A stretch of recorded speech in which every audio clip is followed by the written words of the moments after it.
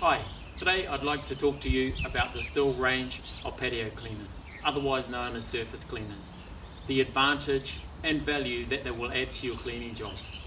They're easy to use, and whether it be time saving or achieving a consistent result to the finish of the job, they are a great accessory to have with your water blaster.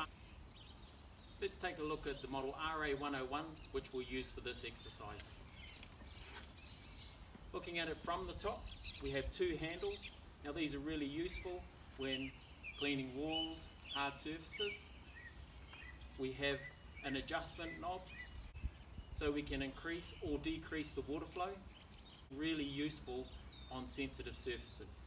There's also an adjustment on the neck of the patio cleaner, so either lock the neck out or move it backward and forward to suit the job we're doing. If we flip it over and have a look underneath, there is a brush around the outside. Now this is a spray suppression brush. It's not necessarily there to do any cleaning. The cleaning is done by the two jet nozzles underneath. They're mounted on a bar, and as the bar spins around, the nozzles will produce a nice consistent clean.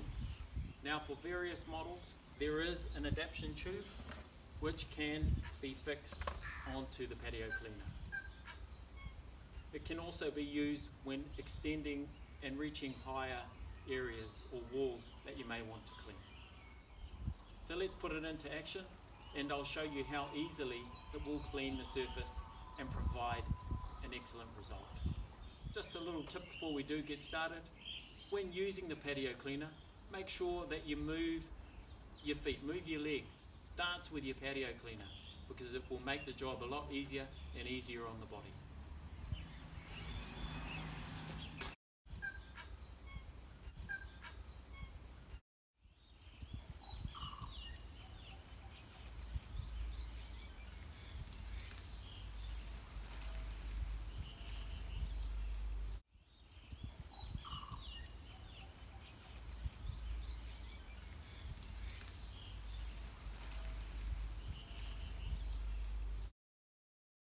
Now adjusting the speed is also something that you may have to do, the speed of your cleaning, whether you have to speed it up or slow it down to get the right result.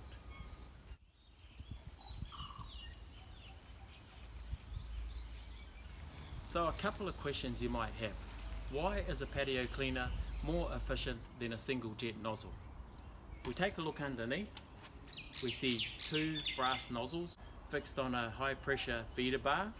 And as they spin around, they get good coverage, and they're not always in one spot, so they're moving around over that surface, giving us a good consistent clean.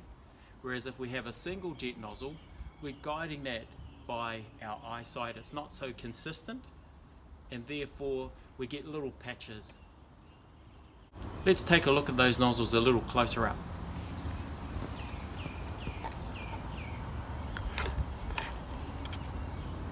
And on our power jet. So this is why the cleaning is so efficient and so consistent.